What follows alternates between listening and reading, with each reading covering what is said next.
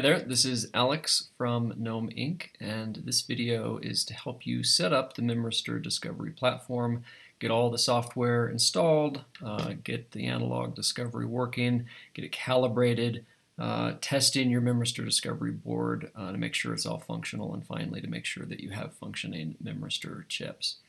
So to get started, we're going to need the Memristor Discovery version 1 board. That's available on the Knowm Inc. web store. You're also going to need the Analog Discovery from Digilent, Analog Discovery 2. That's also available on the web store. You will need the wire dongle thingy that goes with the Analog Discovery. This should come with the Analog Discovery kit. You're going to need the micro USB cable. This also comes with the kit, but I just note that you're going to want to apply the magnetic choke, or also called a ferrite choke. This will reduce high frequency noise. It's helpful in triggering on fast pulses. And finally, in order to calibrate the Analog Discovery, you're going to need a voltmeter. We're going to use this to test the arbitrary waveform generators and verify that the oscilloscopes are all functioning. Okay, without further ado, let's get started. Okay, so now we have to install the software for Memristor Discovery and the Analog Discovery, and we have to get them talking to each other.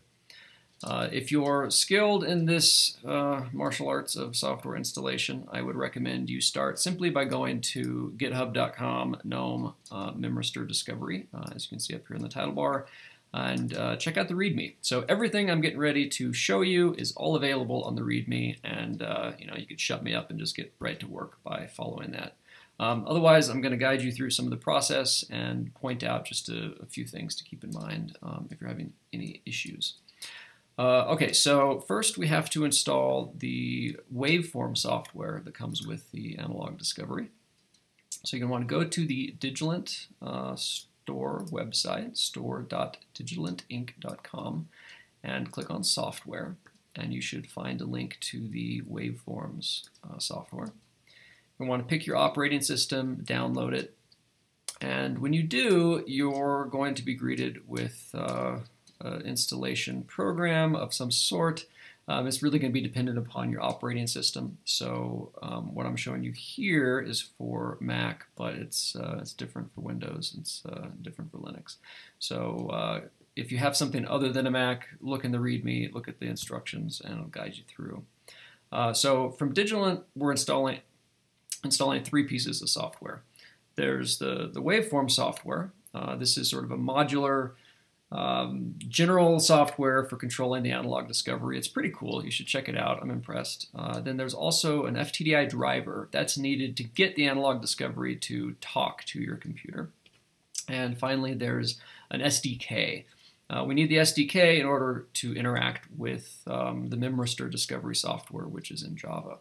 One thing to note is that if you get everything installed, booted up, and the Waveforms software is not recognizing the Analog Discovery, that's likely due to the fact you haven't restarted your computer, and when you do, the FTDI driver is going to take effect. And if it doesn't, then maybe you didn't install the FTDI driver.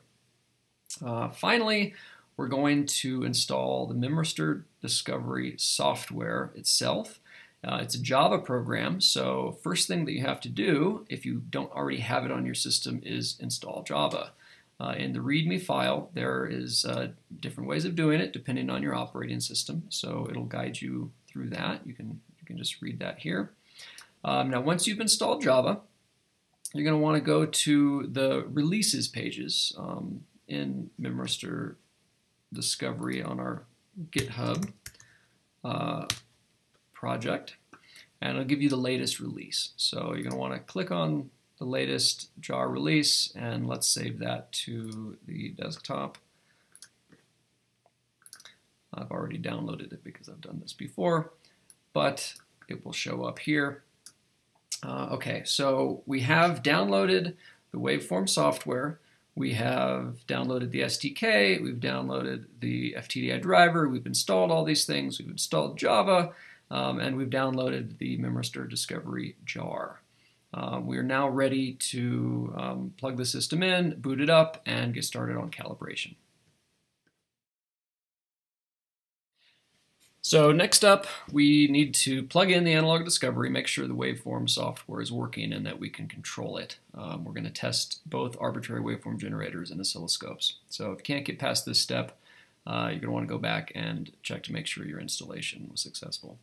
Okay, so we're going to open up waveform software, and what I want you to do is go to the wave generators. So click on wave gen, and we're going to configure wave generator 1 to be a sine wave. So click run, get that going.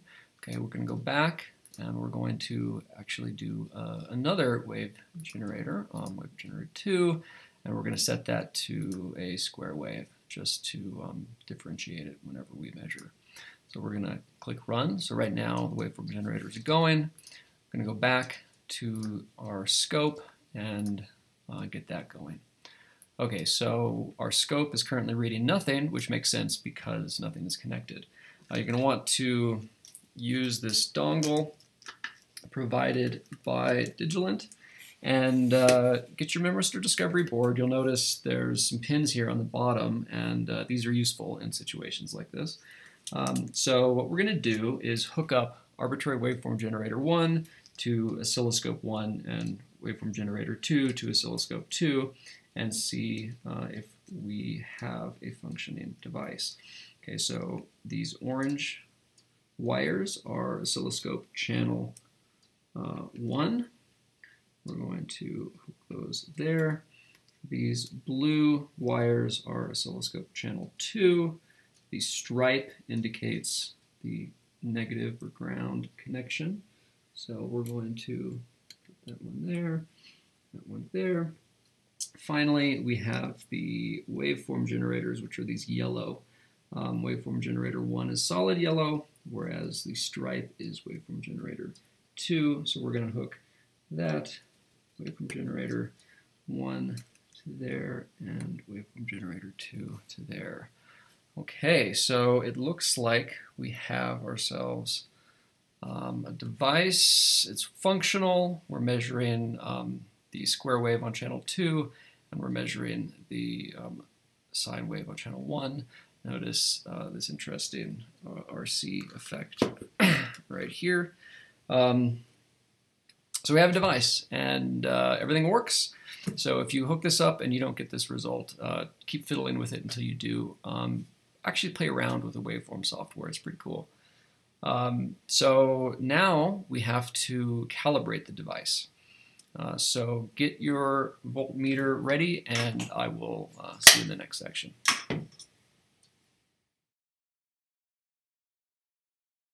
So open up Waveforms. Make sure you have your voltmeter handy and your Memristor Discovery board, as well as the dongle wire thingy, I don't know what it's called, and your analog discovery. Okay, so within Waveforms, you're going to want to go to Settings, Device Manager, and make sure you have your device here selected by the serial number. It should automatically select it for you. And then click Calibrate. And it's going to give you a list of things that you need to calibrate. We're going to go through Waveform Generator 1, low gain. You're going to want to do the low gain for Waveform Generator 1, Waveform Generator 2, and then test the oscilloscope. The positive and negative supply is really not all that important. So long as it's able to put out about 5 volts, the Memristor Discovery board is going to be just fine. Okay, so let's get started with Waveform Generator 1. What it's going to do is put a series of voltages. You're going to measure them with the scope and see if everything is congruent. Enter in the offset, and then it should store that on board the analog discovery itself. Okay, so we have our voltmeter, we have our Memristor Discovery, and we're going to use these pins here as a nice place to attach the wires from our dongle. Okay, so it's asking us to measure the voltage on WaveGen 1 and enter the field below. Okay, so WaveGen 1 is this yellow wire. So we're going to put WaveGen 1 over here, and this is in reference to ground, so we'll put that here. And we're going to measure the voltage across those two. So, like so. We're at 2.1 millivolts. So we enter that here. Go to the next. And it's going to ask us again, and we just repeat this process. So I'll try to speed this up, but this is really all we have to do.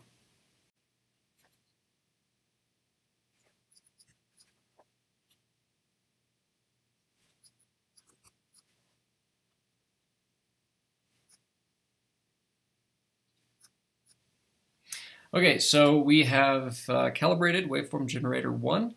Everything was congruent. You notice towards the end it all started to dial itself in.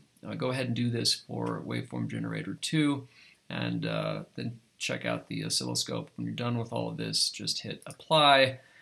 Do you want to apply the calibration changes? Yes, we do. At that moment, it's being written into the analog discovery, and we're good to go. So close on out of that, and your device is calibrated. So now we can move on to booting up the Memristor Discovery software and taking our first measurement on a Knowm Memristor.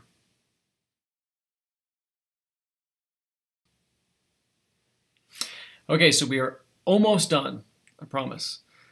We've tested the analog discovery, we've tested that the waveform generators work, we've calibrated the thing. So now just plug your Memristor Discovery into the analog discovery, and we're going to boot up the Memristor Discovery software. So we've previously downloaded that jar onto in directory, and we're going to open up the terminal, and we're going to want to go into that directory, and we're going to launch it by typing java-jar, specify the jar, and then this is the V1 board, so we're going to give it the V1 flag. And in order to test that we have a functional board and that all our equipment is good, you want to hit specify the test flag. Okay, so Java jar Memristor Discovery V1 test, and get that going. And that's going to launch the Memristor Discovery software. And it's going to boot into the board check experiment. So if we go up here to experiments, we have them all listed out here. This is modular software. You can make your own experiments. And the very first thing that you have to do is to test that your equipment is functional and working as expected. Because if it's not, it doesn't matter what software you write, it won't work. So we're going to test our board, make sure everything's good and within spec, and when it is, then we can move on to our experiments. Okay, so we're in the board check experiment. Notice there are 4 buttons here. One clears this terminal, and then the other one's test for certain things. Okay, so the first thing that we're going to test is the onboard 1.4 muxes, these guys right here. The function of those is to route the waveform generators and oscilloscope to one of 4 different locations on the chip. The A node, the B node, the Y node, and one of the external pins. So the way that we do that, the board is going to just route the waveform generator one place, and it's going to route the oscilloscope to the same place. It's going to apply voltage, see if it matches, and it's going to move on in various combinations. Okay, so everything is plugged in. We're going to hit the mux test, and boom, it's done. We notice that all the different routes are within spec. You know, if this is more than about 2%, then you're going to want to calibrate your analog discovery. Okay, so our muxes work. Next, we want to test the bilateral switches here on the side. Now, these are used to selectively couple memristors from the Memristor chips to our driver circuitry. And we're going to test that by putting in a dummy chip here, which has 5 kilo-ohm resistors between each of the terminals. I soldered this up by just taking some old headers. I also have another blank here that I just put into a cheap dip socket. It's not necessary that you make one of these, but the test itself is just testing to see that there is a 5 kilo-ohm resistor between each one of the terminals. Okay, so we're gonna put that guy in there like that, Going to make note of the precision resistor that you have in the second shunt here. Make sure that the jumper is configured as shown. What's going to happen, it's going to apply voltage across the series of one of these resistors selected by the switches in series with the precision resistor here to ground. It's then going to measure the voltage drop. It's going to figure out what the current is, and with that it can figure out what the resistance of this resistor is. It's going to move through every single one, and if it's all roughly equal to 5 kilo ohms, then it passes the test. So we put that in place. We note that this is 15 kilo ohms. Make sure that in your preferences it specifies 15 kilo ohms. And we're going to hit the test. It's going to go through every single one of those. And it measured all of those resistances as being approximately 5 kilo ohms. So we have muxes, we have bilateral switches, they've both passed. And finally, take your Knowm Memristor chip, put that in the socket, and we can test that. So there's this test, the Mem inline chip test, tests specifically for our discrete devices where there's one memristor between each opposing pin on the dip socket. There are other chips out there, and as we add them, we will add tests to the board check experiment here. So we have that in there, and we're going to click the Mem inline chip test.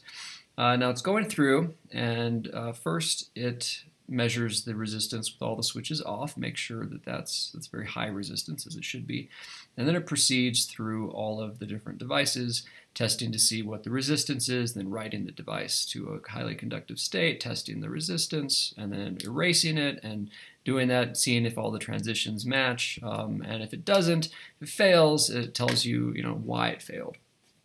So what we see here is that device 6 has failed, and it says Q2 is less than the minimum. So the difference between the conductive and non-conductive state whenever it went from write to erase on that second cycle wasn't good enough, so it failed. And as a consequence of that, it's been categorized as a Tier 2 chip.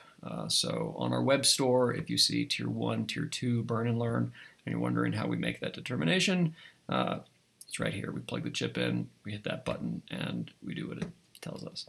If you'd like more information about the tests that this thing is actually performing, go to Window Help, and it'll bring up the Help menu. You can do this for any of the experiments. So hopefully this all worked for you, and you have a functioning setup.